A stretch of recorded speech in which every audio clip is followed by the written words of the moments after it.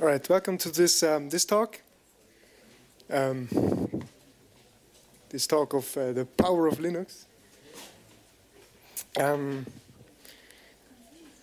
This talk will be done by Sandro. He has done many of these talks, and he's also a very long-time Linux user and a master student of computer science. And I'm sure he will show you all about the coolest feature of Linux and all that. So let me not waste your time. And please grab a feedback sheet and fill it out. It would be a great favor to us. All right, thanks. All right, good evening, everybody. Let's just let this pass. Okay, so I'm going to start with what this course is not about. This course is not going to show you how to use your Linux in any possible way. And also, we do not expect you to be able to type every command with what I say, because simply we're going to have a very large window that we can look out today. So this course is actually about all the cool things you can do in Linux that you can show in 2 hours. We did this in the way that we went online and we went to ask some people on, I think it was Reddit, the platform, and also some other platforms. What's the coolest thing about Linux? We also introduced our own ideas to that, and we had like 2 or 3 pages of ideas. And finally, we merged them together into this very course. So it's not really a course, but more like an outline of what you can have. And we're going to start very simple so that every single one of you will understand what's going on. And we're going to go on a bit more. So even if you don't understand fully how to do things, that doesn't matter. It's just to get an idea of what is possible with Linux. And again, it's just a really tiny subset of the possibilities that you have. So I hope you're going to enjoy the show, and maybe you're going to get inspired to do some of those projects on your own. All right, so one of the main goals of this course is that you don't stop using Linux, because we're going to show specifically the things that Linux is particularly good at. You're going to compare, not so much, but maybe we're going to compare also to other OSs. And you can win. You can bet that they will not win the fight against Linux in what I'm going to present here. So we really want you to stick to Linux, to have a reason for using it.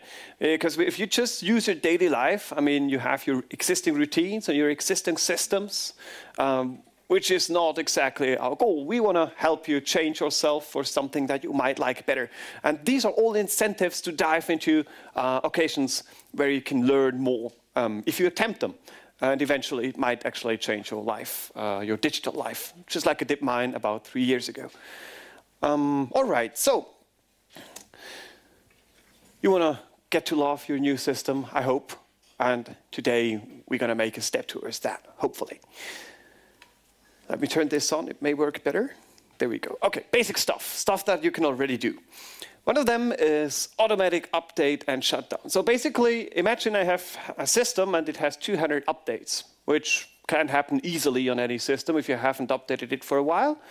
You don't want to have that system building the updates all the time, waiting for it to complete, and then eventually you have to check if it's done and then turn off your computer. You just want to say, OK, I type one command, and once this command completes, the computer turns off.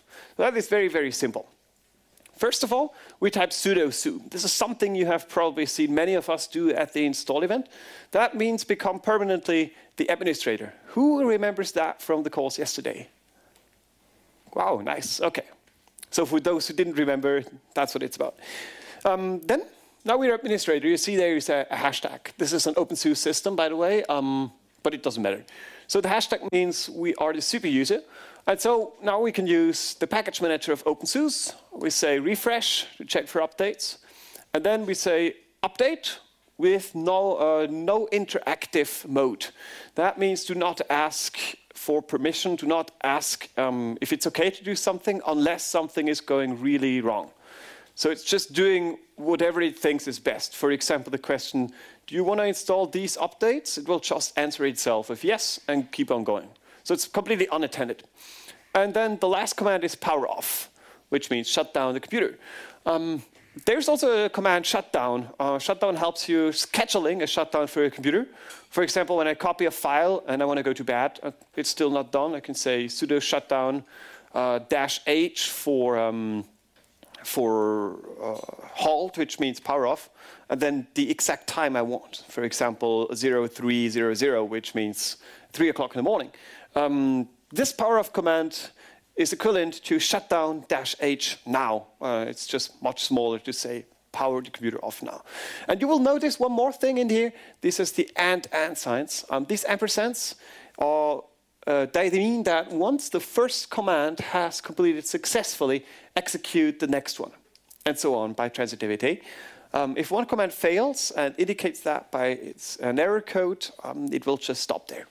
So usually, like say, well-programmed programs, they will cancel this pipeline, and I expect it to stop if, for example, we have no internet connection. It will not power off the computer, hopefully. All right. It's unattended, so it's potentially dangerous. It just replies yes. If you have this very one packet on your system that you should never upgrade for some reason, maybe because you want that particular version and you want to keep it, it will just reply yes and it will install it, and you have to downgrade it again later. So it doesn't ask you, you do not check, you are responsible anyway if something goes wrong. You just trust the computer. And 99.9% of the cases, this works just very well. So I use it a lot. Some people say you shouldn't. The reason is that you don't know if something goes wrong. But you will find out in the next boot, right? So you will know how to fix that later on. OK, so I'm looking at the feedback. Yesterday, you gave a lot of feedback. That was cool. Thank you. You said you wanted more package manager because you didn't understand the package manager. There was at least 20 people stating that. So let's have a short recap on the package manager.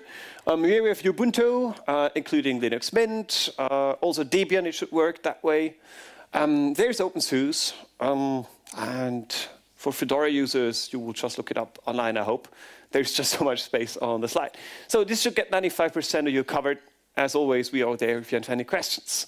So the package manager under Ubuntu is called apt or apt-get. That's not exactly correct. There is also dpkg and aptitude. Basically, what you have to type to install your updates usually is apt on a newer Ubuntu system. But they are not, I don't think they're very straightforward with a package manager. They have so many of them, and some of them work somehow together.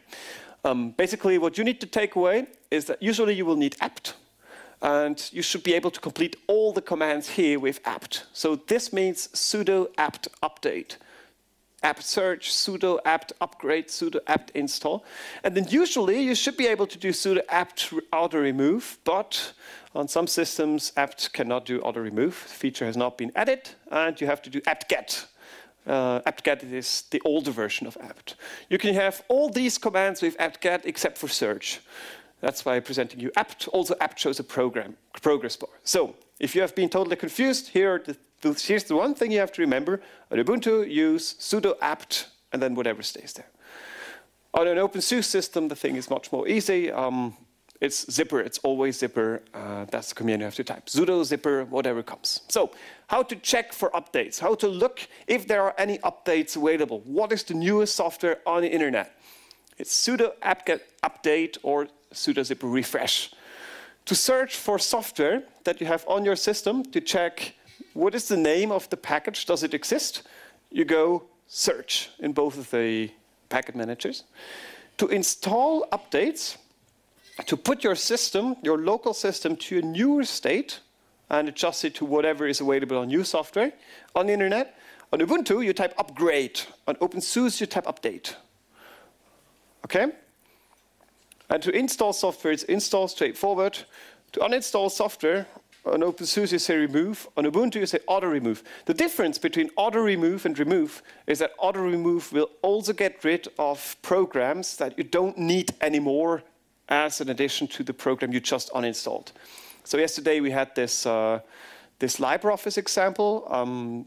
In this example, when you uninstall all the LibreOffice programs except for Base, and you have never declared that you want to install Base explicitly, the package manager will assume that you also want to remove Base because you don't need it anymore, because there is no more program depending on it. And it will ask you for confirmation, unless you specify the non-interactive option, of course, and then remove that package as well. So it just takes off everything you don't need. That's why auto remove comes in very, very handy. Any questions about this? All All right, anybody need a live demo? It's not very spectacular. One person, yes? Is there something similar in OpenSUSE? This is OpenSUSE. Yeah, but like the auto remove. There is, I think, remove on OpenSUSE does the auto remove. Anybody having a different opinion? All right, looks like the key is valid. Try it out. I think it should be this guy, but I'm not an OpenSUSE user. Okay, so let's do something cool. Let's create an ad hoc network. It's basically a network where you can, your laptop basically turns into a router. I don't know, have you ever been with a lot of friends, nerd friends, on a train? Train ride lasts about 2 hours, and you're like, oh, if we had a router now, we could just play this game on network. That would be so cool, or we have no internet, right? So you either take out your cell phone overheats and dies because there's too much traffic, or it just doesn't work. Or you take out your Windows laptop and you'll find, oh no, the feature has been removed a few years ago. You have to type something in the console, and it's really complicated. So here's Network Manager. Most of you already have Network Manager installed. Let me give you a live demo. I think this one should be free. Down here, you have wireless, right? So if I right-click it, I can edit my connections. And there, I can actually, I think with a left click on my system, it depends what kind of click you have to do on the system you're using. But you can say, create a new wireless network here. And pretty much all of you should somewhere have this option.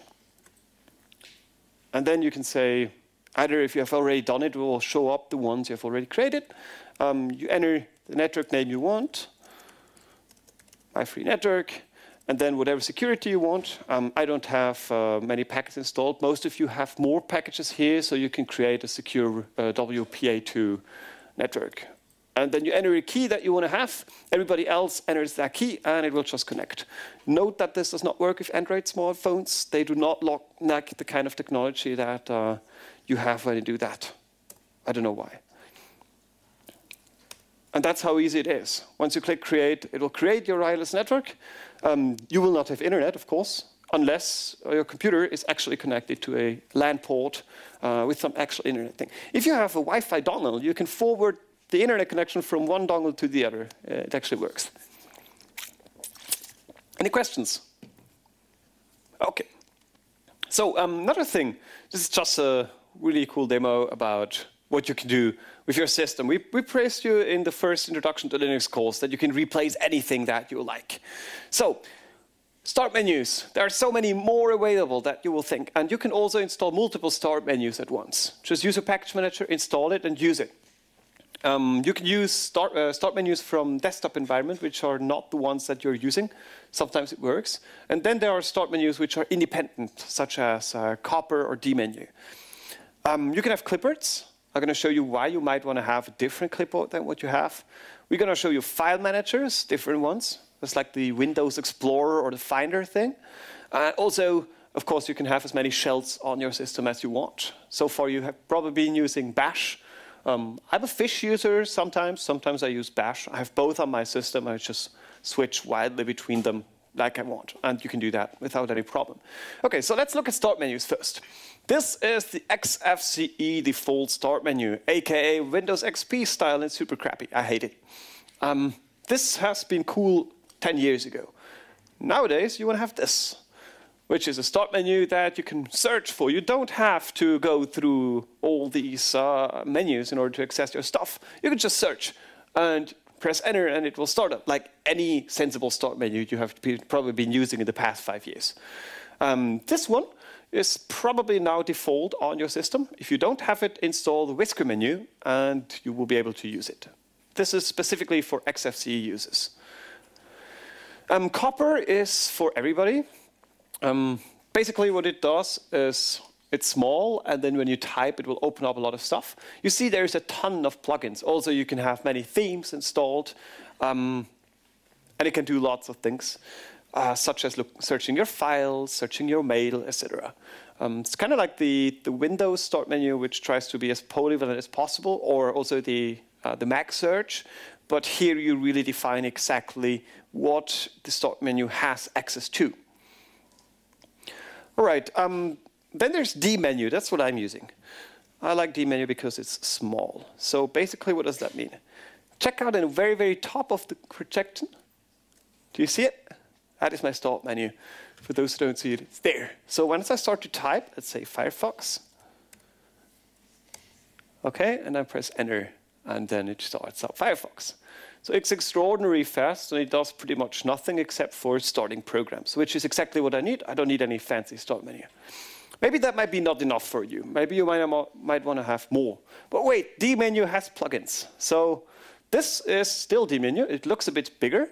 And it actually searches the online directory Leo for the search term that you have. So it goes and browses, and it looks like crap, but it's extremely powerful.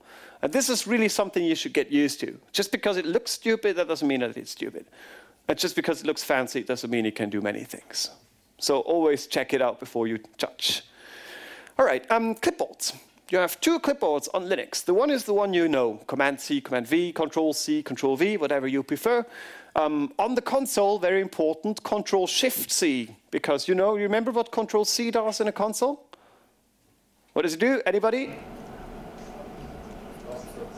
Stops process. Also, what was not said, what I think is cool too, when I type something and it's really long, and I don't want to erase it all, press Control-C, it gets deleted. That's cool too. But see, when you copy something, you don't want to use Control-C in a console. It's Control-Shift-V, C and Control-Shift-V. However, in other processes, then of course, you use the normal Control-C, Control-V. Another thing is that once you double-click something in Linux, it's already copied to a different clipboard. So, again here, the console example. For example, when I want to welcome to fish, I select it, double-click or select, it's the same thing. And then when I want to paste it, I middle-click. So on my laptop, that can be hard. It's interesting on an HP laptop with the special touchpad that you have the buttons on top and the buttons on the bottom. When you press the buttons on the bottom at the same time, it will do middle click, which is Synaptics, the driver on Linux that uses your touchpad. So I just press my finger on the middle of the keys, and there it gets pasted. And this is completely independent from Control-C, Control-V. So you can have two things at the clipboard at the same time and paste whatever you want. For example, you can use something bigger that you want to paste later on to have in the main clipboard, and then you select something. It also works in LibreOffice.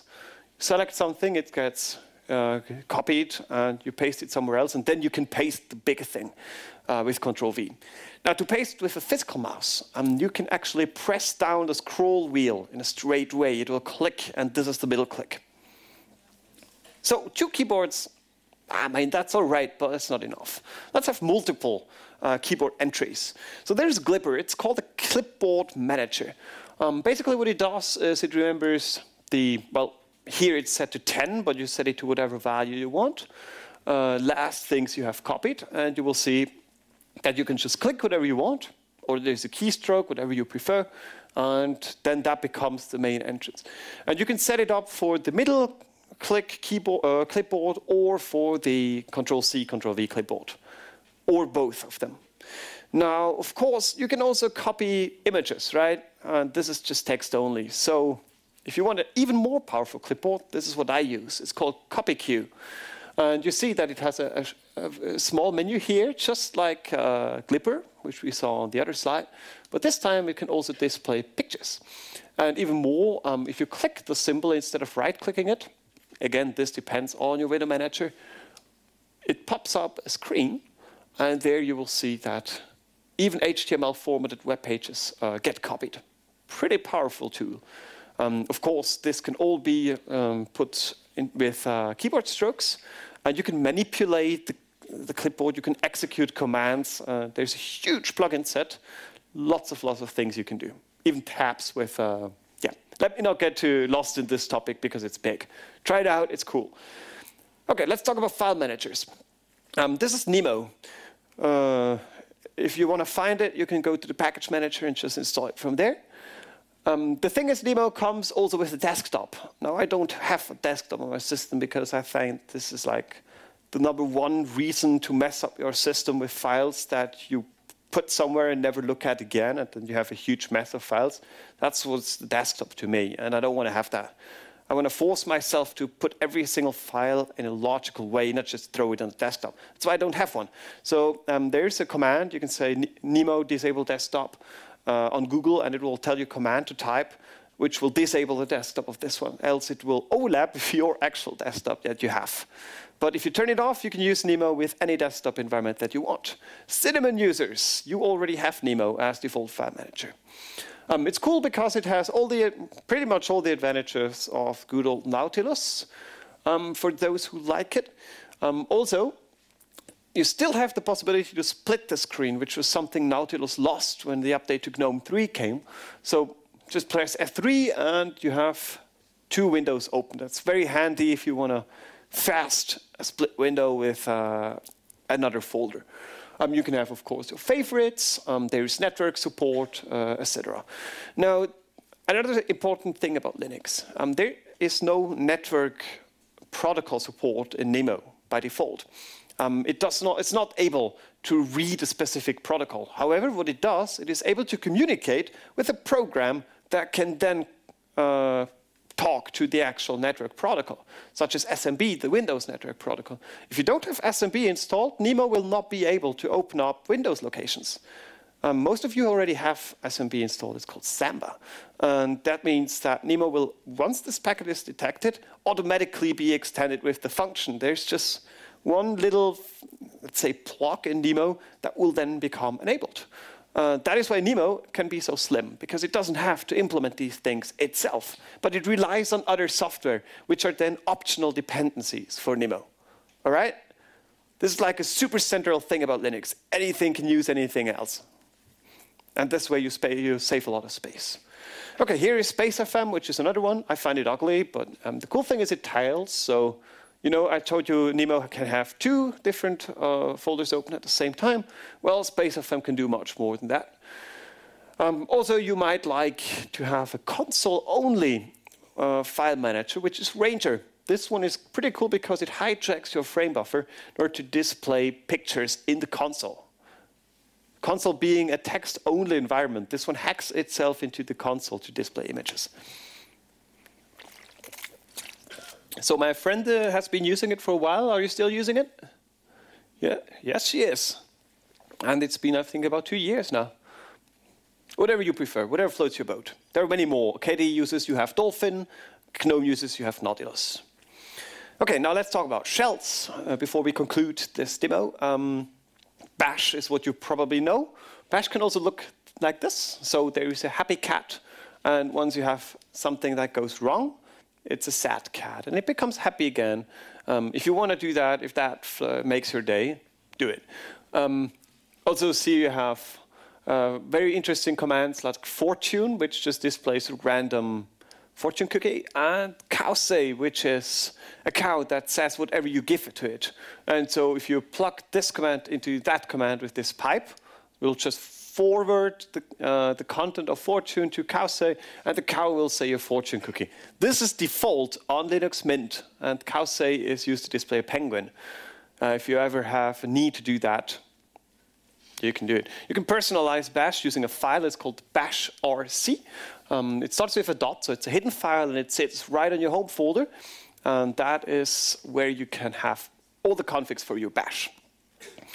You have already seen these yesterday, so I will not go into detail there. I like to use Fish because it's for lazy people, for people who don't want to learn how to Bash. Because out of the box, it has a lot of interesting features. To show a few. If you type something that makes no sense, it shows up in red. If you forget apostrophes or ticks or anything, it will show up in red. It will show you auto-completions while you type in gray, and you can press the key to write, and it will auto-complete it with that. It has a history that you can search in both ways with more intuitive commands than Control-R, namely the keys up and down. Also, you can have a browser for configuring it. If you have ever wanted to look in real time what a theme looks like, you can configure it in the browser. So it's more intuitive to get started with themes, etc. Pretty cool feature set. Try it out.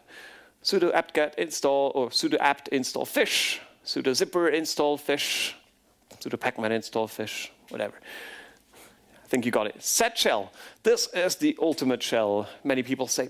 Has a lot of features, extremely lot of features. So here we have GitHub or Git integration. It shows that you're on branch master. It can do much, much more than that. I think you can even check your email and show on the console a line that you have a new email. I don't think there is anything that set shell cannot do. I think it can even cook your breakfast. I don't know. And then we can talk briefly about tmux. Now, tmux is not a shell, but it's a container for shells, basically. So what tmux does is you open it first, and then inside tmux you have a shell with fish, bash, set shell, whatever you like. And in this, you do things, and suddenly your connection crashes. So let's say you are working on a remote server, your connection gets stuck, or your local computer crashes. Now, there's still a shell somewhere on that server that is alive, but you cannot access it anymore because you just got kicked out. What you want to do is you want to attach again to that shell. And with tmux, you can do it. If you started it in tmux, you can say tmux A, and it will connect you to that very shell again. And it will even show you the output. Also, what I just discovered yesterday, because Simon was doing it on the projector, the things he typed, he didn't really type on the screen on the projector, but he typed it in a different console. Let me try this out myself. I've never done it. Let's see. tmux, there we are. And I say tmux attach. And then let's try to type something. Oh, this is magic. So if you want to ever collaborate with your friends, you can do that. Okay. Enough about this stuff. Just one more thing. If you want to be really nerdy, you can have, of course, configs, and you can style tmux to look whatever like you want. So this is a Gentoo user. It's a Gentoo logo made in ASCII art. I think he has, there's music waves of what's currently playing, and this is actually his playlist. If you want to spend time with that, you can. I do a lot. It's just you don't see it that much on my computer, but I will show you an example later on. You can play a lot if you want. All right, so let's talk now about something more serious. Before that might not have helped you, this is important. Let's redirect output. You have to know that every time you have a command, it shows text, right? Like, for example, setting up whatever program you want, or installing and then a board that has a progress bar, or error messages. This is output. There's two kinds of output. One is the good output. That's like completed successfully, or progress 20%. And then there's bad output. This is error, could not locate file, error, no permissions, etc. The good output is called the first output, and the bad output is the second one. So when you want to redirect the good output, you can, for example, do you know the echo command?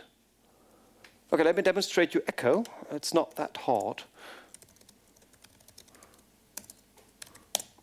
Echo hello world, and you will see it says hello world. Okay, so basically what it just does is it echoes whatever you put in afterwards as arguments. And so what you can do is you can redirect the echo output, which is exactly what you gave it, to some other file.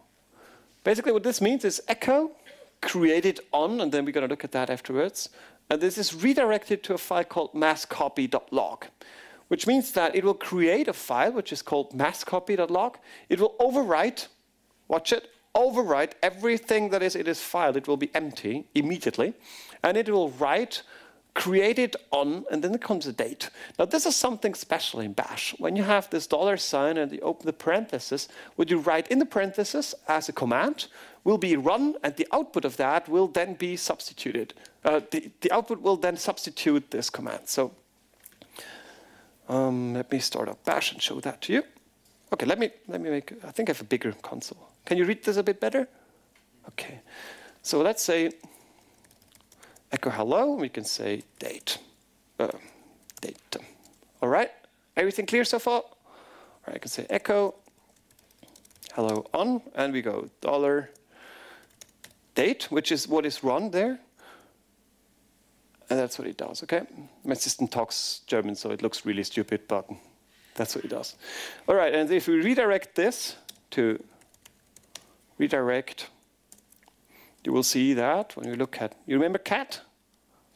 Okay, it's on there now. Note that there was no output given by this part, even though here we had output. We did the exact same thing, now we have no output. Why do we have no output? Anybody knows? Yes? The output is redirected back. That's right, the output got redirected. And now it's in a file and not on the console anymore. That's how output works. Okay, so we saw that it will, if I had a file redirect in my home folder and I would have executed this command, it would have erased everything on this file, which is not what I want. Maybe. So if I don't want that, I have this. This means append. So I just, instead of having one of these, I put two of them. That means let everything that is in the file, and at the end of that, add more output. Very simple. So this is the good output. But if we write rm a file that does not exist and we redirect that, you will figure out that the error message still gets displayed on your console and it will not be redirected. So what you want to do to redirect error messages is you do the same thing than there, but this time you write a 2 in front of it. This means second output. And again, to append to a file, to not delete what was there before, you just add another one of the larger than signs. So for example, this means copy everything in my home folder to a folder media target, and then if there is an error, append that to mass_copy.log. And you will see that those two commands combined make a lot of sense, because this one creates the mass copy, writes the date on it, so that you will see what date that happened, because maybe you run it multiple times and just one time it fails. And then that will make that this file contains, additionally to the date, it will not remove it, all the errors of this command. And it will sum them up, and so you can have it unattended, just let it copy, and then you can check. If the file is empty except for that, everything went well, and all the output that you don't need is just discarded. Only error output gets there. If you want both, let's see, no, I don't have it. If you want both of them, there is a very special syntax for redirecting both of them, or you can just combine both of them. So you say larger than, and then you say 2 larger than.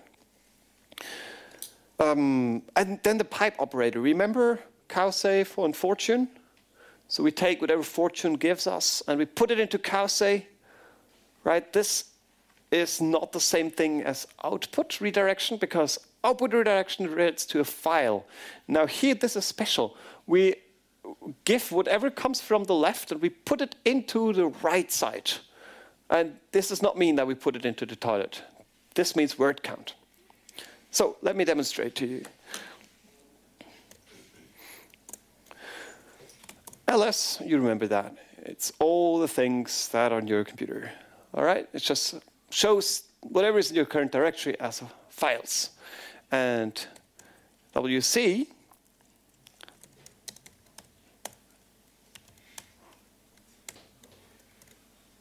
is word count. So basically this means that what I have just entered is 3 words, 2 lines, and 12 signs. So what happens when I say ls and I type that word count, and it is.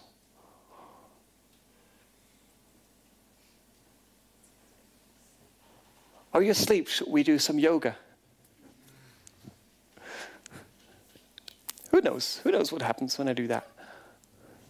Nobody. Yeah, one. It counts the files. That's right. So let me look a bit more in depth into that. You have to write final answer. It will count all the lines, all the words, and all the letters that I have in my output. The output is one single file item, or let's say file or directory, per line. So when we count the lines, we see that one line is one file, so we count the files. And that is what he said, it will count the files. And that's what it does. So I have 73 files in my home folder. That is why generally you don't use how many files are there in this folder command. You can have it with ls, but if you're just interested in that, you can use that. Here's another thing. Find dot means show me everything that is in the current folder and all subfolders. just for completeness, maybe folder and directory, I say it's the same thing. Technically, it might not be the case. Let's say some people say it can be a different thing. To be very correct, to you, I think it's enough to say it's the same thing. So find all the directories and files that we have in the current folder and all subfolders, and then search for the term hello. And this will filter the output of that and will only show me the lines that contain hello. So there was a lot of output in other ways to do it. If you just have find dot in your home folder, and there will be much less output after you have filtered that, believe me. You can try it on your own. There's a question. There's an option to find command itself that goes like on dash name. Right. Very painful. You have to timestamps. And so this is a more convenient way to use two programs instead. Yes, let me repeat that for the camera. Thank you. He said that find actually has a way to search for a specific name by itself. That's why it's called find, of course. The thing is that the syntax is so horrible that many people don't even try to remember it because you have this, right? This is the lazy way to do it. Just pipe to grep. If you use Linux for half a year, this kind of thing will feel so natural to you that you will not even learn how find works. And then the day that this is not enough, you will Google it up. I still don't know how by heart find. You know, you don't have to be an expert in everything. It works very well by just being lazy. Okay, let's talk about DD. DD stands for, it's like a blockwise copy program. Many people say it stands for disk destroy. They call me the great chairman for this reason. Do you want an anecdote? Yes? Okay. So, myself being sometimes a bit confused, people told me that one day I will mistype whatever arguments I give to DD command.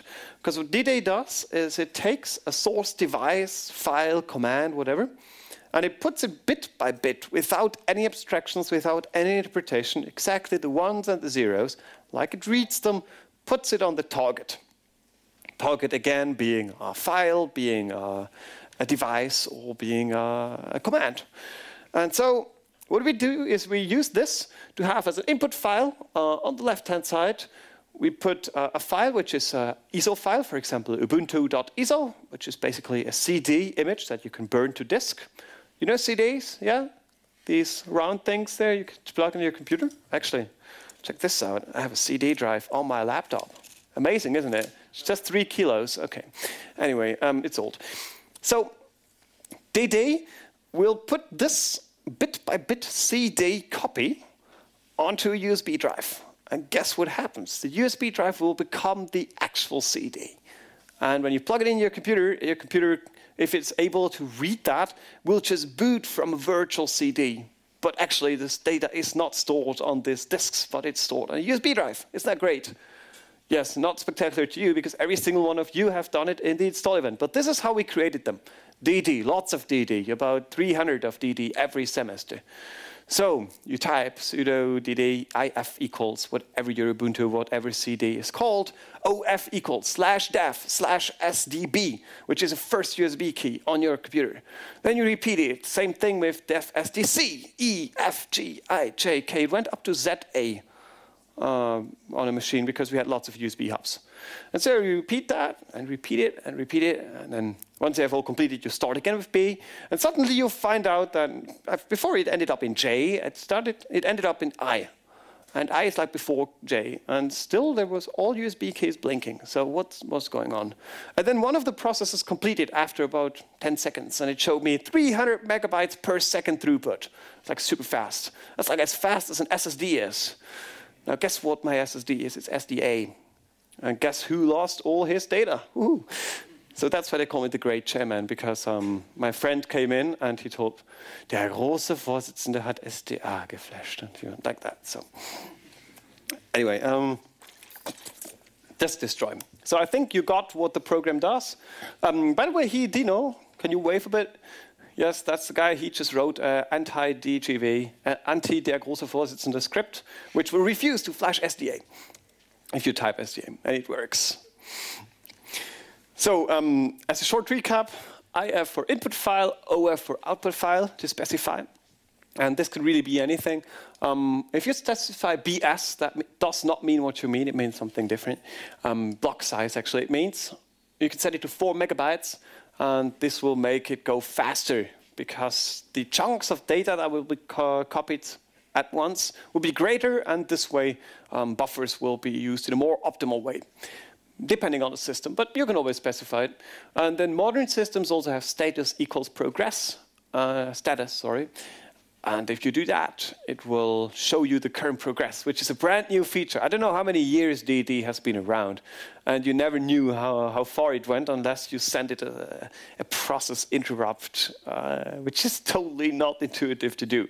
You have to say kill DD and then specify a flag to send the way to kill DD, and instead of dying, it would just output the progress it made. So finally, with this option, problem is solved. So this is, again, an example. Def SR0 is my CD drive. So if I had a Ubuntu CD, I would just do this, and it would make me an ISO file out of that. And if I put this ISO then on the left-hand side and the USB key on the right-hand side, it will put these data to the USB key. All right, and again, this destroy. Okay. There's another example. This is how we did the keys. You should get it by now. Also, what's interesting is you can use pipes with DD. So what this does is it reads SDA1, which means the first partition of my first drive, which will be my boot partition, and it will zip it. Now, you may use zip normally, because this is what creates a zip file, which we probably use on Windows or Mac. Now, I decided to use pbzip2 instead, and that has a particular reason. Namely, pbzip2 can use the same stream of data, one big stream, and use any cores that you have on your processor to compress it at the same time in parallel. This is super cool, because you can read USB keys in real time and compress them as you go. So the bottleneck is still the USB key. If you have a sufficiently powerful machine, it goes extremely fast. Your machine gets quite hot with that, but it's nice. So you can compress things without losing any time in real time. Enough of that. Let's go to something that you might use in practice. DD you will use maybe in half a year or 1 year later on. This is something you can use today. How to VPN to ETH. So on an OpenSUSE system, you go sudo zipper in. Remember what that is? Who does not remember? Everybody remembers. Very nice. Network Manager Open Connect is the name of the program. Note that Network Manager, for some reason, has capital letters in it, and it's case sensitive. Don't know why they did that, but the package is really called this way, and you have to type it exactly like that. Tab completion will help you. The other thing is on Ubuntu, you do sudo apt install. You have to add this GTK if you use a GNOME system. Otherwise, the applet will not be installed. So now, in order to connect to ETH, once we have installed this, again, we go to Network Manager. We say Manage Connections. We add a connection. And now, Network Manager, just like Nemo, it has a lot of plugs that you can plug your software in. And this Network Manager Open Connect GTK is exactly what you need to get, where is it? This. That is it. So that is the protocol that ETH uses for VPN. And we say we want to do that. We create it. And what you have to type here is the name. Let's say ETH LinuxDays demo. And the only thing you need to specify here, all the rest you don't need to change. The gateway is sslvpn.ethz.ch. And you can say save. And suddenly, you get down there, VPN connections, and you see there's the LinuxDays demo. If you click it, it will ask you if you want to connect. Well, let's try it. So it says it has already connected to that host. Now you can enter your credentials. I hope my password is right. You can save your password if you want. You can say login. No, it was wrong. I don't know why they started having 2 different passwords. I never know which one goes where. OK, and that's it. And I'm connected. And I'm at a VPN. So no need for this annoying Cisco client, which you really don't like, which I don't like. You might not like it either, I don't know. If you go to VPN connections again, you can press it again, and it will uncheck. Some of you will have, on older systems, a button for disconnecting. Okay, do you guys need a break? Who needs a break? Be honest, last semester I got feedback that people could not concentrate because they had no break. One person? All right, would it be okay for you if we keep on going? Else we take a 5-minute break if it's necessary. Okay. So my threshold is usually 3 people. Okay, YouTube DL. This is something cool. YouTube DL, you say, this is the command, YouTube DL with a capital F, dash capital F. And I think Simon said tag yesterday. I say dash, it's the same thing. And then you put into ticks the URL of the YouTube page that you are currently hyping. So once you've done that, it will show you different formats. And once you go a small f format, which is the number of the format that you chose, with the URL, such as the 141, with the URL, you will actually get to download the file. So let me show that to you. Let's just copy this link. I have no clue what it is, but I must have known at some point in time. Let's again take a bigger console.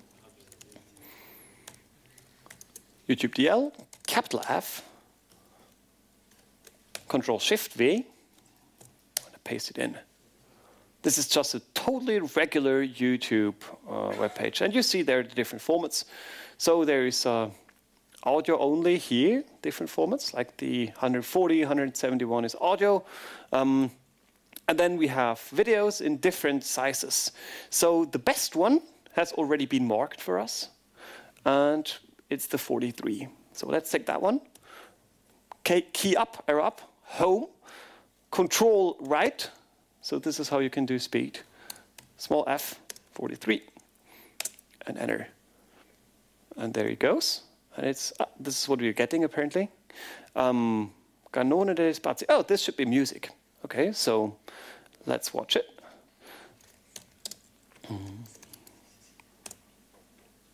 And we have music. Isn't that beautiful? Wow. Okay, never mind. Why do we have a video if we have music? Isn't that stupid, right? So I would just want to have the audio because it's music. So I'm not interested in the image. How do I do that? Any ideas? Yes? That's right. Which one did you pick?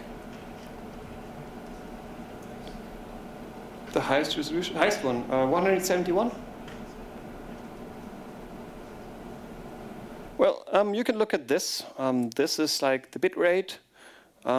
This is smaller than that, so I would probably just try that. Also, the file size is a little bit higher, which usually means that we have better quality. So that would be 140. Excuse me. Yes. I would say that the important part here is what the codec is. So the Vorbis codec and the Opus codec, especially these days, are seen as the better codecs, and they are also royalty-free and open source. Yep, that's right. Thank you for that. I'll just the repeat it for codec, camera. might have hardware acceleration on certain devices, just so you know. Yep. The thing is, YouTube has different codecs, different formats, how it saves the videos and the audio. And what he just said is that Vorbis is a word that you might want to like, because it is also an open source, open and free software format. Open and free format. I've said the other word too many times. So we might want to prefer that. Of course, everything can be converted into anything else, but there will be losses. So we can also pick 171, because last time I picked 140, it might be boring. So let's take the 171. And again, the thing starts up, and it has completed very fast. So I can play this. Sorry? It has already been downloaded. Right, because I have not deleted the old file. Thank you. It goes very fast when it doesn't download things, right? The thing is, when you use YouTube download in a train and you stop at SBB and you give it not a video page but a channel page, it will download all the videos from that channel. And that's just really cool. Let's say you like Futurama. There's lots of Futurama on YouTube. So you just stop at a stop, and every major stop will have Wi-Fi access points. So you connect to that, and you just press key up, enter, and it will keep downloading where it has stopped before. If a file has been half downloading after your train has started, you can just download it. And I proved that if you use a mid-sized format with the SBB Wi-Fi, we can keep watching Futurama without ever having to download anything outside the train. It works. Anyway, if you have ever needed that in your life. So just to prove that it works, here is VLC, and we have music. Beautiful. So, enough. Let's go to MPV, which you have seen before. MPV is a question, yes? No, I guess it's worth mentioning that YouTube DL is not restricted to YouTube, so you can download something by me or... Right. Thank you. I completely forgot. To say that. Right. YouTube DL is not restricted to YouTube. It started out with YouTube, but it supports many more things. I think Vimeo might be part of it. I think I once even got it to download something from the Swiss National TV. It's quite impressive. It auto-detects formats and has lots of plugins that will help it to detect when there's a video, download the video. I think it works about 95% of the times I tried. Yeah, thanks for that. All right.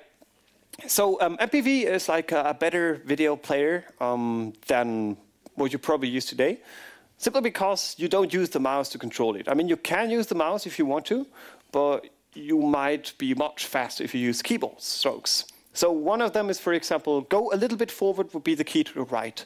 Go a lot forward would be the key up. And you can scroll through your videos in absolutely no time. Imagine with a mouse on VLC, for example, you search in the bar, you click it. It's a bit too much behind. You click, oh no, now I click two-way. But if you have your keyboard strokes, it reacts just immediately. It goes da, da, da, da, da, immediately. So it's really fast. Also, there are commands for full screen. You have a key for audio-video delay. So for example, if it's not synchronized, you can switch it on the fly without having to browse through menus. You can also, of course, toggle subtitles, have a different language, etc. Everything, all the support that you know, with the difference that you choose to do it with a keyboard. Of course, you can do that in VLC too, but MPV forces you to do it with the keyboard, which makes it very nice. For those who know MPlayer, that's like the old version. Nowadays, people use MPV, and the keystrokes are almost the same. So I switched, and I would recommend you to switch to. The pleasant experience. So, what could this bit? Okay, it says the solution. I don't have to. I cannot ask you. This means if you have YouTube DL installed, MPV will use YouTube DL to stream videos from online. So let's use this shortened YouTube URL and paste it into a terminal. So this means grab YouTube DL, give this URL to YouTube DL, and then stream that immediately. And it will start the download, and off it goes. And this is being streamed from the internet right now. So you see how fast it scrolls. This is from online. I can find extremely fast where I'm going. If I want it a bit faster, no problem. Let's say I want it slower. And there you see that in the background. Okay, let me stop that. You will not pay attention to me otherwise anymore. By the way, it's an open source movie. I think it's the only one that I know, but it's very famous and it's fun. Why do all the students like children's videos? Maybe it's not a children's video. I don't know. I just watched Finding Dory too, so you don't feel ashamed.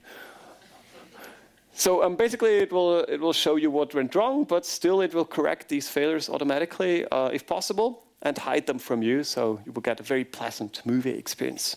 So if I had pressed the F key, it would have been full screen, and I could just have watched it on cinema mode. Anyway, so now imagine you have movies on your laptop, and you want to stream them to a TV. Basically, transform your laptop into an NAS, network attached storage, right? Does anybody have some of those? Nobody. Okay, most of you probably have smart TV, and it has DLNA support. It's like this weird thing with the 4 letters you have never heard of. This is what it's used for. Basically, you start a software that is a DLNA server, and then your TV will look in the network, see your laptop, and just if it was a USB key, play directly from your laptop over Wi-Fi, if your Wi-Fi is fast enough, of course. So rygel is probably the easiest way to do that. Don't know how it's pronounced, though. This is what it looks like. You say what you want to share, where you want to share it, that's it. And it will automatically make a sensible folder structure that your TV can then browse. Mini DLNA is nicer if you have a small device, such as Raspberry Pi. I have that at my parents' place, for example. So their stereo system, there's hi-fi, and their TV will go to the Raspberry, which is attached to a hard drive. And so we have a 30-box server with an old hard drive that you can just plug in, DLNA, that's it. So easy. htop is another one in case any of those goes wrong. Also, Kodi has support for DLNA. Don't use Kodi, it's the worst software I've ever seen. So I will not recommend it because it's just crashing all the time for me. Anyway, now let's talk about PDFs. Or how many people do you want to break now? Threshold is still not there. Okay, let's keep going. PDF is something you might use very much, and you probably don't want to edit PDFs because you have to buy this super expensive Adobe PDF suite, right? So you don't need it. You have Linux, right? So you don't need any of those. So what we have is two programs that we can play with. One of them is PDF Unite.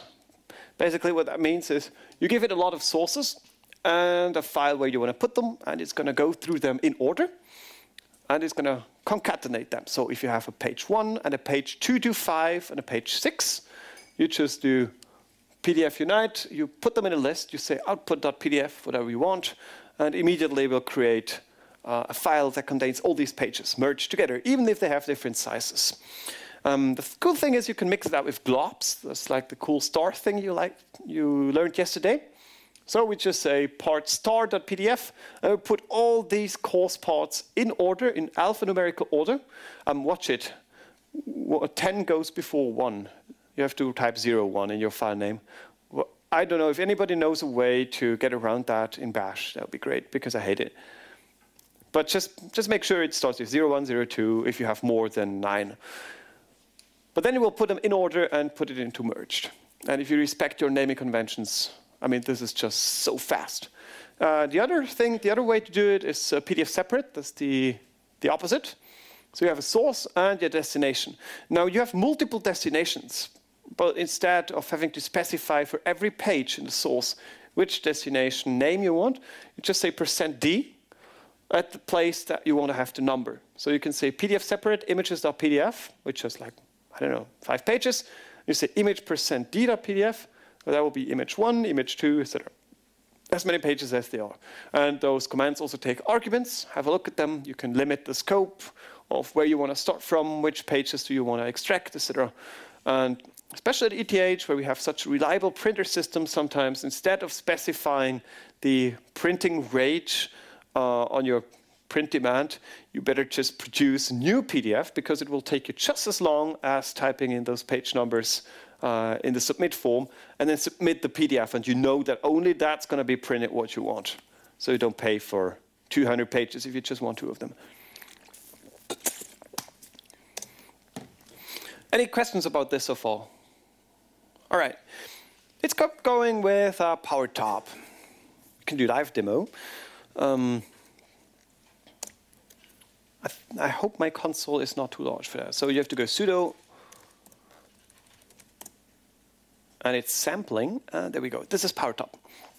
It will show you an overview of everything that is going on your processor mainly, and this is how you get the power consumption of your laptop under control. So if you see really high values here, this might be the reason why your laptop is being slow or the battery is dying.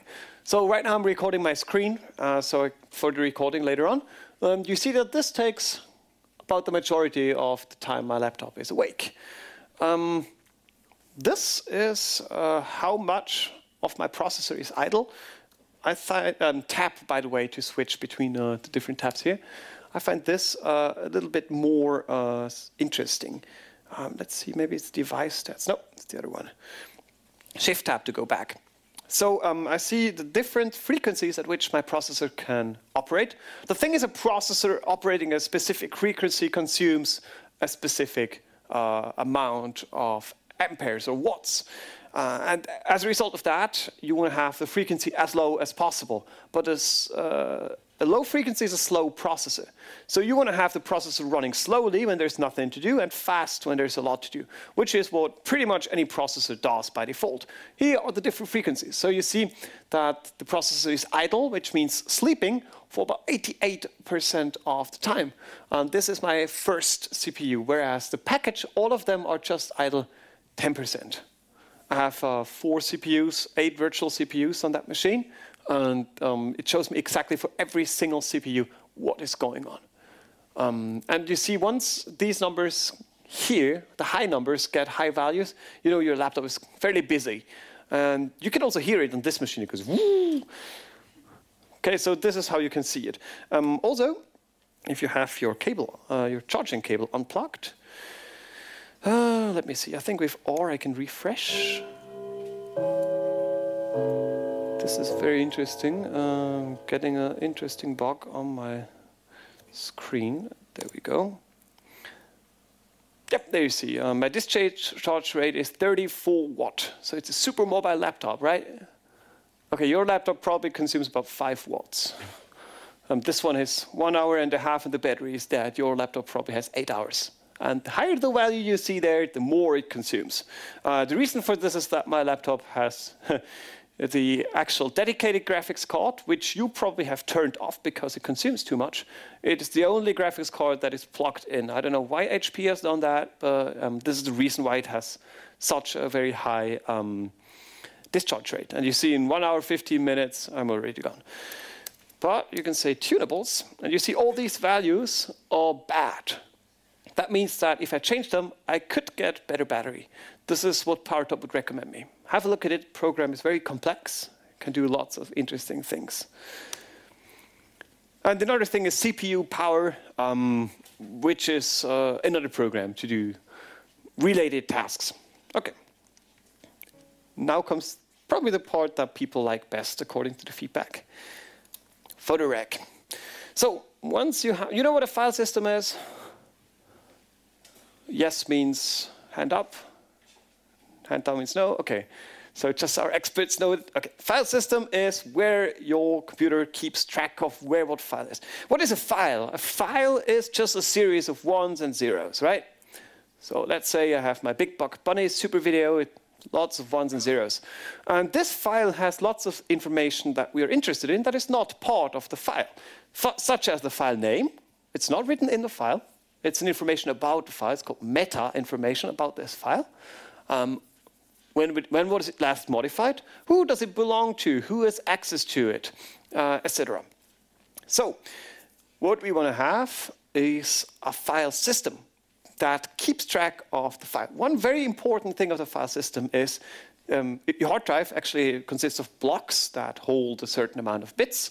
And you want to keep track of what block does the file start at and how large is it. That's kind of important, right? So if you say, I want to play Big Buck Bunny, you're going to first ask your file system, hey, there's a directory, and it's called videos, and in this directory, there's a file Big Buck Bunny. Could you please tell me where I have to jump to read that? And the file system says, okay, it's block 365,256,998. And so your system will jump to that, and it will start reading from that and feed it to your player. If you haven't understood it, it's not very important. If you have, even better. The thing is, what happens if the file system breaks? You have still all your files there, but you have lost all your file names, you have lost where the files start, etc. Basically, you don't know anything. You're like blind cow, right? So photorec is what jumps in there. Oh, by the way, when you delete a file, when you physically delete a file, not trash bin, RM, what happens is the file will not be erased bit by bit. Because if you would delete a 3 GB file, you would have to write 3 GB of zeros, which would take a whole lot of time. On a slow USB key, it could take, I don't know, 20 minutes to delete a file. However, what happens in reality is it vanishes immediately. The reason is that simply we have deleted the reference in the file system to that file. And we have removed it, and that is why we have no more file, but it's the content of the file is still there. Just the way to find it is gone. All right, so photorec undoes that. Photorec recovers files that are deleted. It recovers files from broken file systems, but it will not know which directory they resided in. It will not know if the file was deleted or the file system broken at the time that you started it. It will not know anything about the file. It will just look for patterns, such as videos always start with a specific pattern of ones and zeros. It will say it's a video, and then it will try to understand the video to find the end of the video. And it will put the file that it found with a correct extension of what it guesses it could be into a recap folder. That means when you use RM, you can undo RM with photorec, right? Who's not okay with that? Would anybody contradict? You're not okay. Why are you not okay? That is correct. Maybe after some time the memory will be overwritten. So my disk is almost full. It will take regions that contain data from previously deleted files to put the new files on. I mean, it's okay because the file is deleted, right? So we might not be able to recover that anymore. There's another reason why it's a bad idea to say RM is okay. Any other ideas? Okay, the thing is, you don't get back your file name. You don't get back your folder. So if you put photorec onto a disk that appears empty, and it has been the main system disk, you will get every single tiny icon file back. I don't know if you know how many icons there are on a normal system. The back button on your browser is an icon, right? It's a little arrow. You will get it back, every single thing. And there will be approximately between 30,000 and several millions of files that photorec will recover. Find yours, okay? No, you don't want to do that. So that's why I have this little special friend for a live demo. This is an SD card. It's rather old. This is the SD card that came for free as a demo SD card with my very first camera. How large is it? What do you think? Take any guesses?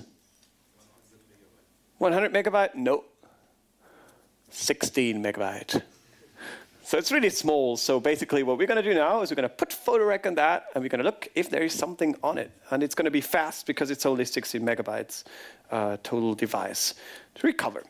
So sorry I have to take the smaller console because the bigger one is too small. It doesn't make sense, right? The thing is, the smaller your font is, the more size it has. So photorec needs a certain amount of space, and the bigger one we don't have it. So let's first do lsblk. That means list all the block devices. And we see that we have here my famous SDA, which has suffered a bit in the last time. SR0, which has nothing on it. And this MMC BLK0, that is my SD card. The first partition being that one, and we see it has a stunning amount of 14.2 megabytes after the file system has been abstracted away. So sudo photorec. You see this is fish. It tells me all the things I can do. MMC BLK0. Yeah, let's just imagine that my partition is even broken. Let's put it the whole device. So, welcome to photorec. It will tell me that it has no warranty. Okay. By the way, photorec recognizes about, I think, 200 or 300 different formats. It can do a lot of things, even Word documents, PDFs, etc. It will detect them. So I want to say I want this whole disk, MMC BLK0. Yes, proceed. And there's a partition. It's FAT12. It recognized that there might be partition on this disk. I want it. And then it will try to suggest me if I know the file system that we have. This is an SD card from a photo, so probably it's going to be FAT table. This all helps photorec to detect my things. And I want to scan the whole thing, not just the free space on the disk, but the whole disk. Oh, by the way, just one thing in case you don't believe me. Let's try to have a look at this very thing. Okay, sorry, I cannot access to that while photorec has exclusive access to it. That's why it's called exclusive. I'll prove you afterwards that the thing is actually, it doesn't contain any files. It's all deleted, it's empty. So I say I want the whole. So now it asks me where do I want to save that thing. I'm going to go in downloads, and I think let me create a new folder. mkdir downloads photorec.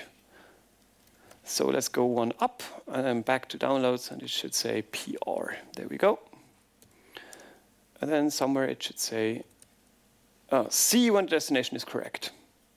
And there it goes, and it started, and it has recovered 13 files. So if you have a 2 terabyte hard drive, this will take a while. This will take days. Whereas here, 13 files were recovered. Isn't that interesting on an empty file system? So I want to quit. And I want to quit again. So now let's look at the SD card. Oh, there are a few photos that we have there actually from Christian. Oh, you know that guy. And the alt has a few design elements, etc. So it wasn't completely empty. Sorry, I lied. But if we now look at downloads and we look at PR, we'll find not only these pictures, but oh, what's that? Okay, let's have a look at it. Because this I can guarantee you, it was not on the card. And this is actually something that really happened to me when I tried photorec on this card. I did not know that these pictures exist. And there it says 2005, which is precisely when I got my first camera, right? So these are pictures that have been on that disk for 12 years. And they have been deleted at the camera afterwards, after that I have gotten a larger SD card, 256 megabyte at the time. And I deleted them. And today, 12 years later, it will actually show these pictures. So that is how powerful photorec is. All right? So let me tell you a few things about photorec, which are rather important. First thing is that we recover, sorry, that is for some other demos. Okay. First thing is it will recover anything, really, literally anything. If your browser has trouble with filling your RAM, like you have not enough memory, or it just wants to speed up things, it might cache some pictures. So like the Google logo might be an object that gets actually written down to the disk for faster performance. So when you install the web page the next time, it will not download it from the internet. It will just ask the internet if that picture is still up to date, and if yes, it will immediately show it from your hard drive. That's called a cache, and it speeds up your browsing a lot. The thing is, if you watch interesting things, like very interesting things, like things with not many clothes on it, then you might have the effect that even those get cached. And the browser, when you then say clear browser history, will just delete them off. Or if you close the browser, or if you are in safe mode, or whatsoever, it will just delete those. But remember what delete is? It's just taking away the reference. So if you use photorec on that disk, this stuff actually comes back. Even if you have not downloaded any porn in your life, if someone has watched it on your computer, there's a certain risk that on your hard drive it will come back. This is why you want to be very careful with photorec. I have had several cases with people where I had to recover files, where I just gave the disk and said, just look at these, sort them out while you're alone. Because there is lots of very interesting data that comes back. Do not misuse that power, okay? All right. Oh, and there's DD-rescue, which is worth another mention.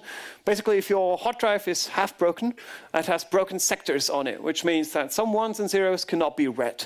And if you use DD on that, it will fail. It will say IO error, and it will just die. That's why you have DD-rescue. What it does, if it cannot read if it's a 1 or if it's a 0, it will write, I think it's a 0 by default, and it will tell you this is broken. So when you have a half-broken hard drive, you can use DD-rescue to copy all the data that it contains to a safe location, because half-broken means if you do this, it's going to be all gone, maybe. Very vulnerable. Also, once you have it on a safe location, you have a backup of that. This is like the worst case scenario.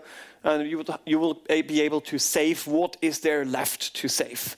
Might get back at least some of your files before the hard drive finally dies. So once you have a hard drive that is almost dead, but you can still more or less read it, do DD-rescue first. And then you can still use photorec on that in case your file system broke, which will be very unfortunate. Still, do a backup. Always do a backup. No hard drive, no SSD, no USB key is safe enough for you. Always have data at 2 different locations, okay? For your own sake.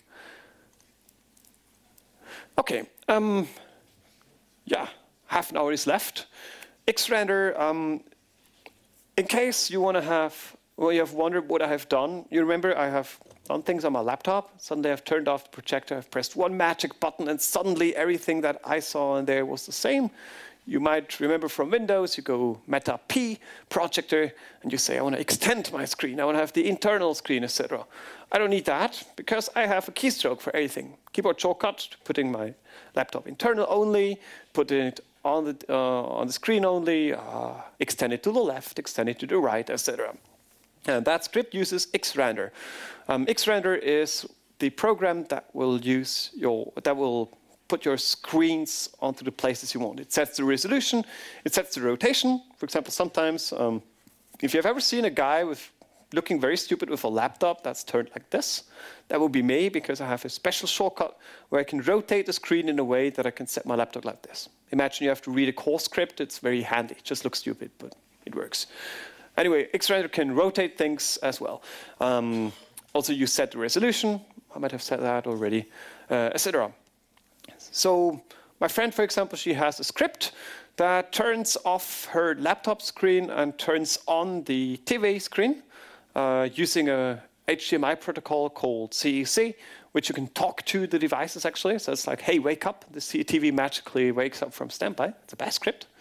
And it will turn on the TV, put it on the right resolution, turn on, output all the laptop's volume, sounds to the TV, and she has cinema mode. It's one keystroke. That is why you might want to master xrandr.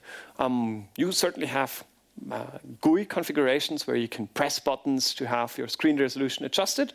It will call internally xrandr. So this command might be interesting to you. Oh, there's the script I was talking about. It will turn off both PC screens, because she has two of them. It will turn off the screensaver. It will set the TV as the main output, and it will put it to the left of this screen. I don't know exactly why she does that. But here is the CEC, which will turn on the TV. And then finally, she, of course, needs a random wallpaper on the TV screen, which is crucial. OK. It really is. It really is. It's her, by the way. There's another cool script. It's illegible, but just to show you the power, I don't understand it. I wrote it, but I just copy-pasted things from the internet. Basically, what it does, the thing is, the TV of my father is like really stupid. And when you open pictures on a USB key or on DLNA, it only supports a very small subset of picture formats. And so we have about 30,000 pictures, and we would like these pictures to work on a screen, of course, because we don't want dia projectors anymore. So much a hassle. So what we do is we check every one of those single 30,000 files, if it has the right format, and if not, we convert it. And how we do that? Of course, not by hand. We do it in a bash script. So this actually finds all the files in current directory, and for every one of those, it looks if the file is a picture, and if the format is wrong, it will convert it into the right format and save it back. And it took about, I don't know, 20 minutes for it to go through the entire server, and now the TV displays all the pictures. OK, I worked 1 hour to find out this script, which I had to really copy-paste from snippets. Still, 1 hour compared to 30,000 pictures, that's nothing, right? So it's worth it. Sometimes it's worth it. OK, keyboard shortcuts, more keyboard shortcuts. If you use import, which is a program in the ImageMagick package, you will be able to draw a rectangle, and this will become your new screenshot. It will save it to file automatically. Of course, import takes lots of arguments. You can say, I only want the current window. I only want I want the mouse. I don't want the mouse, etc. Check it out. It's fun. ImageMagick is very fun. I think this Mogrify here is also part of ImageMagick. A very, very powerful program. You can convert PDFs to pictures and vice versa, and much more. Then also, you can master all your music with a program called Clementine. Let me maybe show that quickly to you.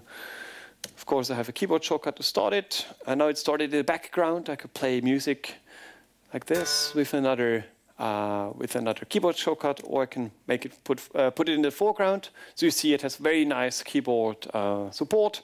It's just a music player, nothing spectacular. It's cool, it works well, I like it.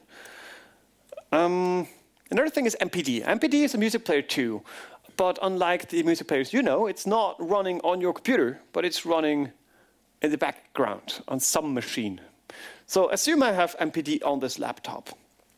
I have to download, MPD is a server. It runs in the background and you have no way to control it, you might think. When you start MPD, it just says I'm started. And then what do you do? Thing is, you have MPC, the music player client, which is basically a program that connects to MPD over the internal network connection loopback in the laptop, and it will talk to it. And then there's another program which is called Aereo. I can attempt to show it to you, but I don't have MPD running here. This will fail. It has to fail. There we go. This is Aereo. It just looks like a player, but it's not a player. It's just a remote for players. So you can have a console remote. You can have this remote. I have an app on my phone that's a remote. What for? Because my Raspberry Pi runs MPD. And it's connected to a stereo. So basically, when I start Aereo and I say play, the thing is it will not play it on my laptop. It will play it on my stereo, which is a completely different computer on the network. It even works over the internet, but I disabled that, of course. It only works when I'm at home. That's why it was unable to connect. The thing is, I can have that with keyboard shortcuts. For example, when I do Control-Alt-Shift-P, which is totally sensible to me, you choose whatever you want, it will start MPC, like the little client, and it will tell the client to tell the server to start the lecture, and the server will play. And how long do you think that takes? Any ideas? When I press Control-Shift-Alt-P until the music plays? Seconds? Minutes? Okay, well, the thing is, it's instant. I do not feel a difference whether it's on my local machine or in stereo. It just happens right away, even though so many different devices were involved. Super cool and extremely reliable. MPD is extremely reliable. The thing is, when I have my stereo playing music and I use it with my computer, I tend to forget that I'm not on my computer. So I turn off my computer, and there's still music playing, which is not exactly what I want, because I want to go to bed. And of course, I've turned off my cell phone because I want to go to bed and don't want it to disturb me. Suddenly, I have this Raspberry Pi thing, which is like a tiny box that sits on my ceiling that is playing music, and I want to stop that. So I wanted to have something physical, some buttons. So please note that I'm not an electrical engineer, nor I have absolutely no clue at how to solder things. So this is my first attempt, and it works, and I'm really proud of it. Please don't tell me how stupid it is, how bad it is. It's working. I think there's like resistors missing all over the place. Anyway, this is an Arduino. Electrical engineers probably like it. It's a device that will measure currents on these different pins. You can plug in physical things, like these buttons are from my childhood when I played around with them. And there's these LEDs with some resistors. I plug them, and when I press a button, the Arduino will note that. And there's a little C++ program running in it that I wrote that will send then this over the cable to my Raspberry Pi. On the Raspberry Pi, there is Ruby script, which is another programming language. It's like Python, but I like it better. And also, that will then start MPC locally on the Raspberry Pi, and it will tell MPD to do whatever. For example, here we have play pause, then we have louder, less loud, next, last, whatever. And the thing is, when I press that, the music will just stop instantly. So it feels like you're actually you're just pressing pause. What's really happening is you have all these things. It's actually internal network command triggered by a lambda function that you will have pressing this button, even though it looks like crap. And of course, it will blink green. Now, that's not enough. The problem is that at one point, I figured out, now I can turn on and off my music while I stand by this thing. But my stereo has to run either all the time, and it goes like bzzz, very, very, very not loud. So this is disturbing, especially when it's calm at night. Also, I have to get up. Imagine that. I have to get up from my chair. I have to walk over. It's like 3 meters, right? To my stereo, go down, bend, and press the button to turn it on. It was a $20 stereo from the 90s. It works very well, but it has no telecommand for starting it. So hijacking the infrared was not an option. What I did instead is I put in a little magic device called a relay into the main on-off button from this stereo. And there's this cable here. When this cable has, I think it's 5 volts, the relay will turn on and it will hijack the on button and it will short circuit it and the stereo will turn on. Now, MPD will write its output to ALSA, which is a sound server on Linux. And ALSA has a file which you can read out, and the file will either say closed if there's no sound coming out, or it will say whoever is bringing in sound to that. So my Ruby script, which is interpreting commands issued from this one, will do one more thing than just waiting. It will actually also every second check if the stream that comes out from ALSA contains the word MPD. And if so, it will make sure the stereo is on. And if it says closed for more than 2 minutes, it will turn the stereo off. How does it do that? It communicates back with this Arduino, because turning on the LAD is the same thing as turning on the stereo system. So basically, if we put all that together, I sit in my chair, I press Control-Alt-Shift-P, stereo goes on, and there's music. I had a lot of fun with that. Yes, you can do it with other things, but I mean, this whole thing cost me $20. And I learned a lot of it. Yeah, this just as an example. If you want to go nerdy, you can do whatever you want. I'm working on the 2.0 touchscreen version of this now. Oh my god. Another useful thing that you could have is light. It will have it will steer your laptop brightness. Thing is, it takes. You probably know. Let me demonstrate that to you. You can press a button. This is absolutely spectacular. Watch out. And it gets less luminous, and it gets more luminous than the other button. Okay, so this is what you know. This is what sucks, because when you go to 100 to 0, you press it 10 times. This sucks. So why not take a program like light and give it absolute values, such as I want to have, okay, everything is turned around. I think this is the button, the minimal brightness or the maximum brightness, or something in between. This is the brightness that I want to have in my room when it's dark. This is the brightness when it's night and dark, and this is the brightness I want to have when there's sun. So these are presets. These are specific values in percentages that I could enter, and of course I have a very simple key shortcut for that.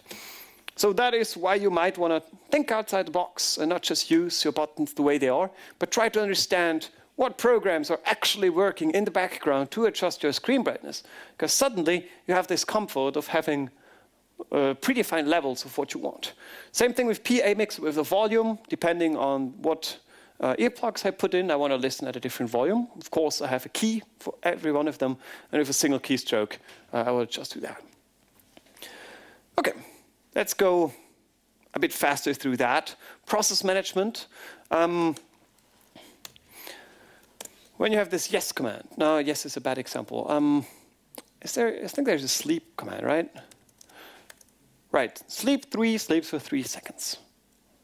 So I'm going to have sleep 20, it will sleep for 20 seconds. I can put it in the background with Control-Z. Now it's in the background. I can put it in the foreground with FG, and there it keeps coming back, okay? So Control-Z does 2 things. It pauses the process. It will not make any more progress. And also it puts it in the background. And then you have like a stack of processes, and they will get numbers. So this sleep command, oh, it has already completed, but my console has not shown the enter sign. So this is something, if you think that a process should have completed, try hitting enter. It might just not show that it is completed. The thing is, you see here 1. If I Control-Z multiple processes, I can say for some of them what I should do. For example, when I say sleep 10, Control-Z, sleep 10, Control-Z, I can say BG2. And you see that the process number 2, which is that sleep command, has been put into background. This just means that the output still goes to the console. The process is run, it's not paused, but I still can type things here. And the and sign just means that it's run in the background. So difference, for example, here would be when I go Firefox like that, you see that the console is busy, right? I don't get a prompt until I exit Firefox, and then it's done. The other thing, and it also says that my sleep command in the background has completed, of course. The other thing is when I say Firefox background, you see that now it has spawned a new process in the background, and I can type here while I am using Firefox. That's foreground, background. And with Control Z, BG, we can put things in the background. With Edgy, you can put them in the foreground again. So I still have a sleep command in the background, right? I think it's like jobs is the command, right? Right, you see that Firefox has been there, it is done. And I still have the sleep 10, which is stopped. When I say FG, something interesting is going to happen, namely the command exits immediately. The reason is that sleep wakes up and it sees that the time has already elapsed these 10 seconds and it will stop immediately. Okay? Otherwise, I would just get the command that I put background first. Another thing is kill or kill all. Let's put another example. Yes, woohoo. Woohoo. So let's see. I can use top to see all the processes. It's ugly, so I use htop for human top, which is another program which you can install. It's like a task manager for the console. And I can search for yes. And the console is really small there. You see the command is yes, woohoo. So I can now say kill all, yes, woohoo. And it will kill the yes, woohoo command. Why kill all? Because if you have multiple yes, woohoo running, it will kill them all. If you have multiple Chromium running and you type kill all Chromium, it will kill all the Chromiums. If you don't want that, you have to look for the PID. You say kill PID. And if it doesn't want to die, the program can refuse to die. You say kill all -9. This is like the shotgun. So that means and it's gone. And then the process will not be able to refuse. It will just die. Unless it's a zombie. It really is called that way. A process that has no more mother is called a process that is terminated, but it has nobody who wants to adopt its remainings, which is this fertig thing that you saw. It's called a zombie. And to kill a zombie, you have to kill its mother. This is absolute correct terminology. I did make it up. But if I could have, I would have. SSH is like super cool. Let's skip the live demo. It takes a lot of time, and people didn't like it last time. SSH basically means log into a different computer and store the console there. Let's say I have the IP address of my computer, 123.546.8789, 00, I don't know. Then I can say SSH, my username at this IP address, 123, etc., and it will log into that. For example, computer science students. Who's computer science student? All right, you have Optimus machines. So if you go, you have to be in the ETH network, or VPN, of course, which is the same thing, essentially. Say SSH, your ETH username at optimus.ethz.ch. You get immediately a console on a server that is running at ETH. This is cool when you want to talk to a Raspberry Pi, such as this. See, I want to connect with the port 1513 to my IP address of the Raspberry Pi. And there I am. So when I say htop here, you will see there are only 4 processes. This is the Raspberry Pi. This is actually the thing that is running on my ceiling, and I see there it's doing very well. It's running fine. And there's a few processes running on it. So I'm quite happy with that. I can also say install updates, etc. The thing is, my Raspberry Pi doesn't have a keyboard or mouse attached to it because there's SSH. So I don't care where I am. I can type start the beamer, turn off the beamer, etc. I can look for MPD to check if there's music playing. I can start it, stop it. It's like I have a console on my system, just on a remote system. The other thing is if you want to send a file to your Raspberry Pi, you use SCP. It's like CP and SSH combined. You say CP is copy. You know what copy is? Okay, yeah. So we have here the input file that you want. This is a local file, as you see. It also works the other way around. Then I have the SSH port, which specifies user and machine. I say 2 points, and then the path where I want to put it. And this will copy the file onto my remote device. Another great program is rsync. It will only copy files that have not been there already, or if they are newer, it will copy them. So rsync is like a selective copy. It only gets what you don't already have. It also works over network if you need to. Let's skip over this. Logs, you remember that from yesterday. Two more commands you can try is dmessage or journalctl. Those are utilities that help you get into your logs. If you, for example, have a htop server running, which is this DLNA thing, now I have mini DLNA. By the time I did that presentation, I used htop, and I had a problem. Like there were files not showing up, none of them actually. So I looked at this file var log, which is typically where your logs are, and the htop for the htop log, and the daemon would just say, hey, I have no right to access that folder, end. So that's why I had no files, right? And I gave it permission to do so. Suddenly it worked out. Okay, yeah. This live demo, we will skip it. Basically, it consists in going to my Pi again, and then SSHing from the Pi to the router. It looks exactly the same, but this time it's an actual router. So like this thing, the Wi-Fi router, it runs Linux, and you can SSH into it if you have the password. And since I flashed it on my own and I put my own password in, I have access to that. So check what my family members are doing right now at home, right? Okay. So now that you have the knowledge to do things, you also have the responsibility to do them right. That is why the first time you typed sudo, it told you with great knowledge, with great power comes great responsibility. And that is really something that you have to respect. It's very easy to get caught. It's not easy to get rich, even though if you're a good hacker. This is not hacking. Well, okay, it's console hacking. It's not cracking. Still, you see that if you administrate a system like that, you get all the power, because you're administrator, right? Root, super cow. Okay, chroot, just very quick thing. If some of you had trouble booting, we took a USB key and we typed a lot of commands that had something with sys, run, and proc in it, right? So this, what we did is change root. Basically, when you want to repair a Windows boot, you have to do this.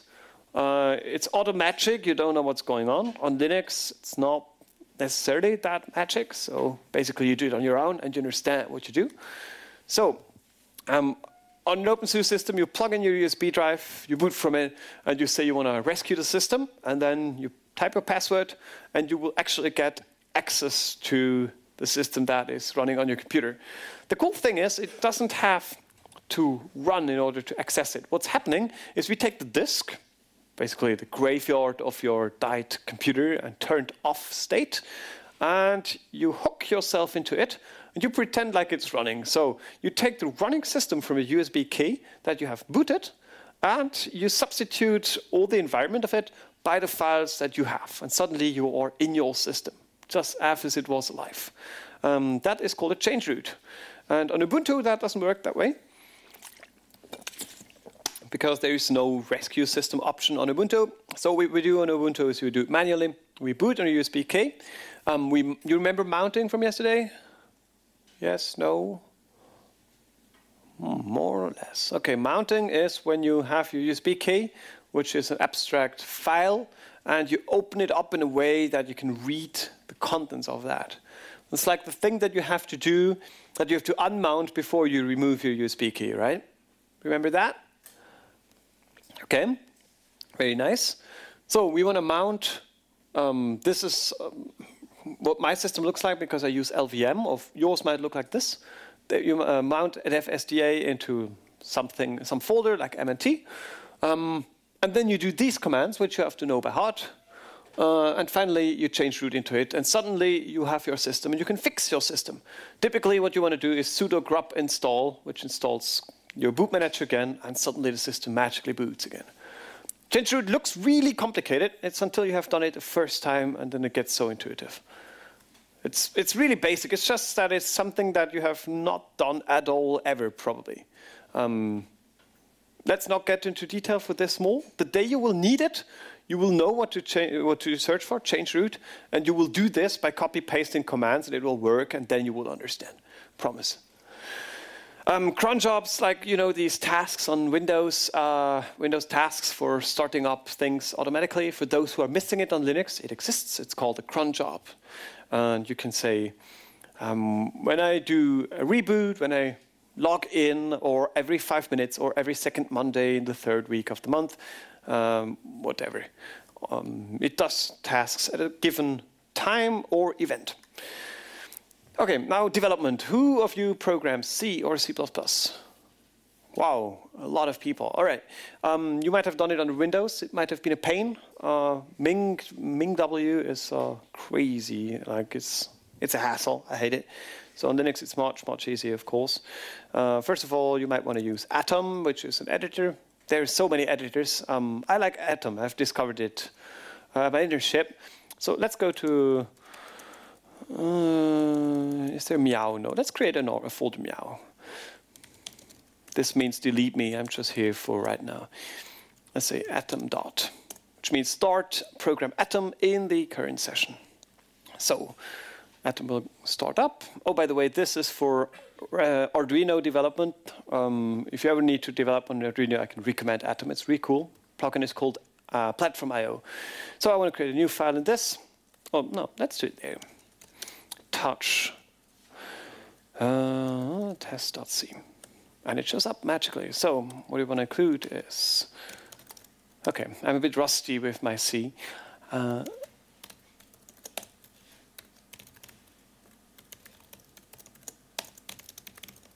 Let's skip the arguments. We don't need them. This is what a typical C program looks like.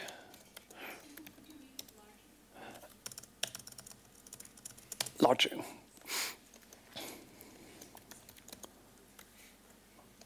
And I think that's it. So remember on Windows how much of a hassle it is to get that to run now, to compile it.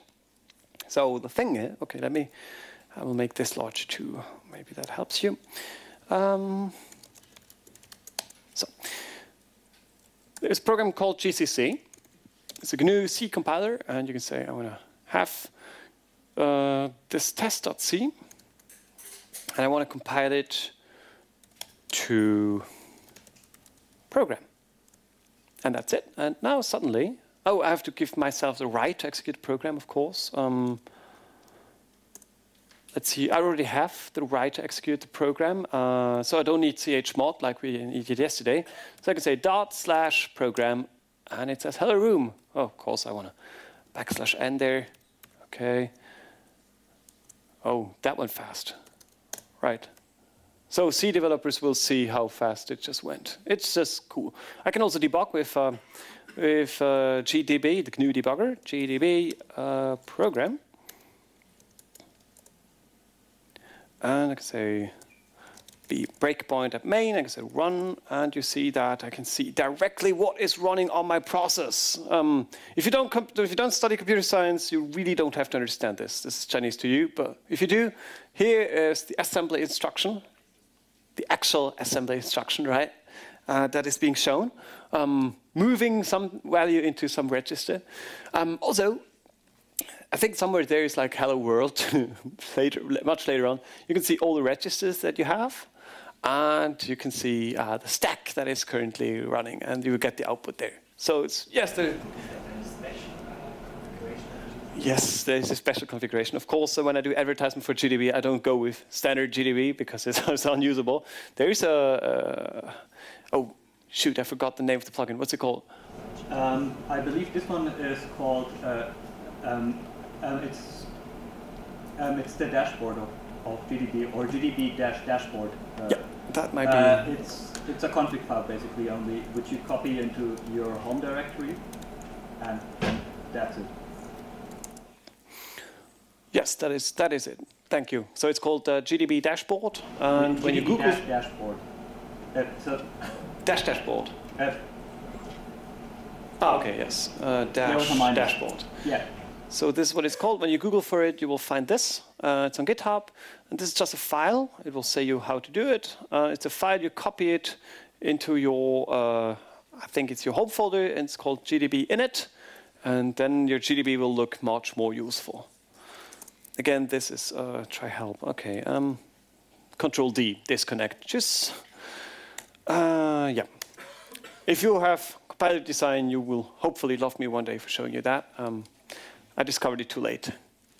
So, oh, of course, if you have a library, C++, anybody having tried to install Eigen library on Windows or on Mac, back when you were at numerics course, numerical method for CSC, right? If you have suffered doing that, or you might want to suffer one day, on Linux, all you type is you use your package manager, sudo apt-get install eigen3lib, and that's it. Package manager handles your libraries, so that's really cool. Again, this is under advanced, or let's say the more expert topics. So unless you study computer science, you don't have to understand, sorry. Now encryption is something that everybody likes, right? Especially now in the post-Snowden era, where we know that everybody wants to spy on us and everybody is evil, so we want to hide our data. My computer is full disk encrypted. It is NSA standard, as some people say, from the encryption standard. That means if I lose my password, no one will ever be able to get my data out of my laptop. Why do I do that? Because I have something to hide? No, just because I can. First of all, it's free. Second, it took me about, once I knew how it worked, 3 more minutes to set it up, and that's it. Once you install your system, you say you want to encrypt it. These are the commands. Look them up online. It's not relevant for this course. Another thing is you can encrypt a single folder. So you don't need to create encrypted zip files. If you want to put your sensitive data in there, there's encfs. If you're interested, write the name down. So pretty straightforward. The only thing you have to know is that it doesn't like relative paths. So you have to do absolute paths. Either start with a tilde, which means home folder again, or start with a slash. Yes? One minor thing.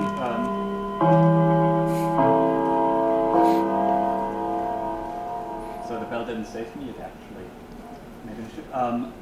So regarding then with the erasing of the disk, if it's now an SSD, this command will not necessarily then delete all your files because of a setup that's called wear leveling. And certain blocks aren't leveled in. So the thing you should be doing is a secure erase. It's a command which you can look up, and it goes much quicker. It's a 2-minute thing then. Let me repeat that for the camera. He said that if you want to set up a full disk encrypted system, of course you have to wipe your hard drive first, because it doesn't make much sense to not delete your data if you want to put the same data in an encrypted state again on it, because then you have it encrypted and decrypted. So you want to wipe your drive. Now with HDDs, you just write with DD zeros on it. You copy from def 0, which will put zeros on it. On an SSD, he says it's not enough to do that. You need to do something called a secure erase. Opposite to writing everything with zeros, secure erase will complete on modern SSDs in just a matter of seconds, because all SSDs encrypt everything you write on them. And they have a key, an eternal key. Secure erase will delete the key and everything becomes gibberish. So, thanks. So in 3 courses, you have learned the basics of a system that runs on your phone, that runs in a router, that runs on your laptop, on your Raspberry Pi, whatever you want. And that is really, really fast. 3 courses is 6 hours. And you have seen all the basics you need. And today, some inspirations of what you can do. All you need to do is go out, read the man pages, Google, and you're on your own. I mean, you can now fly away. You have your wings. The thing is, if you think you don't fly that well and you probably need a compass or something, there's us. So we're a great community. Most of us are now friends, and you can become friends with us too. Or you can just jump in to drink beer with us. We have Stammtische, which are just gatherings. We get together, we can talk about your problems, you can talk about the world, you can talk about Trump and whatever you want. And there will be beer. First beer is on us. The other thing is, you can come to us at any time to get help. You can write us emails, or you can become a member of us. The thing is, once you are a member with us, you will get a lot of contact with Linux, because this guy will just come and say, hey, I tried this and that, it didn't work, and then I found that program. So first you find out what the heck is he talking about, then what's the problem he's trying to solve, and then how did he solve it? And once you have done that 20 or more times, you will not know so much more. The first time I got into TheAlternative, I didn't understand anything. Today I'm holding here courses and I understand everything I just told you. So yeah, you know, it goes fast. It's only been 3 years since I've been in the alt. The learning curve is steep, and it's just so much more fun to learn when everybody is being in the in the same group and you just talk to people. I mean, you can ask right ahead, what did you just say? I didn't understand. And he will tell you. It's not like reading books. Of course, reading books is important, especially for security. You now know where to look for Google, namely, or DuckDuckGo, or whatever you prefer, to get a Raspberry Pi server online, and you probably will find out very easily how to get your router to put that Raspberry Pi publicly exposed on the internet. You do not know yet what it means to have a publicly exposed Raspberry Pi on the internet. It means that if you have bad security, every single person can hack into it and read all the data you have on it. So you might want to talk to someone, read guides on how security works, because that is a topic that might be less fun, and I, of course, skipped it here. Read that. Just be careful a bit. And you can automatize pretty much anything you want. Your system, your Linux, is already configured to be quite secure, so you shouldn't be worrying too much. By the way, we just had a very brand new member. She became member 2 days ago. And she became member because she came to us and she was like, oh no, I tried something and I just screwed up my laptop. It won't boot anymore. So we made it boot again, and then we told her, do you want to become a member? Because what she did is screwing up her laptop on her own. It's pretty good. For when you start with Linux, you have no clue what you do. And screwing up your system, that's not as easy as it sounds. So that means that she is interested enough, and she's also skilled enough to try out things on her own. First thing you're going to do is screw everything up. That's normal, because you're brand new to it. But then you try again, and you try again. First Arch Linux install I had took 3 days. Right, that's my distro. 3 days, it did not work. It wouldn't work. Finally, I got it to boot. I destroyed it 2 days later. Nowadays, this is 5 years later, I install Arch Linux in 20 minutes, and it works with exactly what I need. So that's pretty decent, and you can get there in just no time. You need to dare. And just work in virtual machines, have a lot of fun. Do not let the risk of destroying something limit your dreams, because you can always work in a protected environment where you can try out things, break things, and then once you know what to do, put it into practice for your production machine. Of course, the Arch Linux wiki, considered one of the best. That's where you get help. Ubuntu uses DE if you talk German and you Ubuntu use it. It's pretty cool. Read the man pages, RTFM. Stack Overflow, one of the best resources available, and us, as I just said. Coming up, Linux Q&A session. Now, many of you probably have many questions, so we have a special Stammtisch-like session, which is specially dedicated for your questions. It's tomorrow at 17:15, just like today, at the Lichthof of the university building. Beautiful, by the way. Come check in, bring your laptop, bring whatever you want, all your problems, all your questions. We're going to help you out. There's going to be lots of us there. Now, if you want to learn Bash, which is de facto the standard scripting language that you have on Linux, check out our Bash workshop. Aline will be there, and she will do a great job getting you started. Pick one of them. They're going to be, both of them, the same content. Spotlight courses. This is for everybody. It's not trying to focus on a large topic, but it's a spotlight. So that means we're going to have one topic in particular which we'll discuss in depth. And there are these two courses, one of them about mail encryption, the other one very advanced about how to distribute free and open source software. Even if you have no knowledge, try to get in. Maybe you get away some points, especially GPG. I think every single person in this room will understand. The other one is more advanced. Maybe you get along something. And as said, come to the Stammtische. We have beer. So this is some more advertisement. Let it read on your own. I thank you very much, and I wish you a very nice evening. See you tomorrow.